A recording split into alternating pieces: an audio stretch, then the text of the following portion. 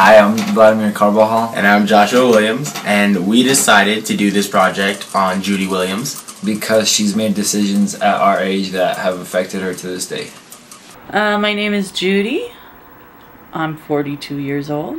I'm from everywhere. I grew up everywhere. Well, I would say the very first time that I made the choice to be one of those kids that smokes and drinks and does drugs, it just sets a path for your whole life.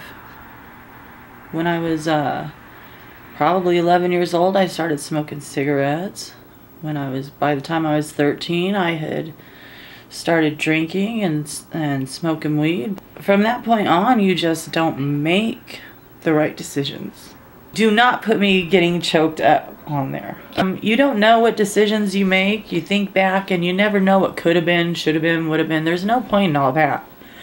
All I know is that the choices I made probably kept me from doing a lot of good things. I always wanted to go to college. Instead, I ended up working at bars and just partying, and it seemed like such a good time. This week, they had to put a tube in my neck.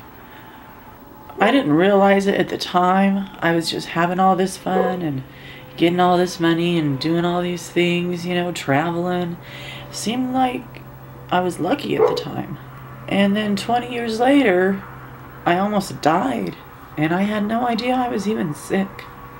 Until one day you're told, you get sick, you don't feel very good. That's all that happened to me. I just didn't feel good. I hadn't been feeling well. It turns out I was dying. I need a liver transplant.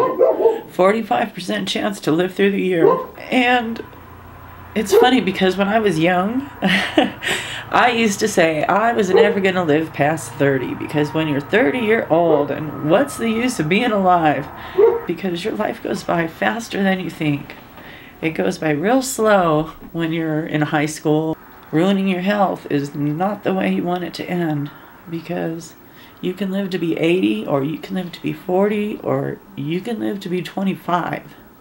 Going down that road is definitely going to shorten your life. And I'm not ready to go yet. My job here isn't done. You don't realize how quickly you can go, because they might think they're grown, but they're not. They still need me.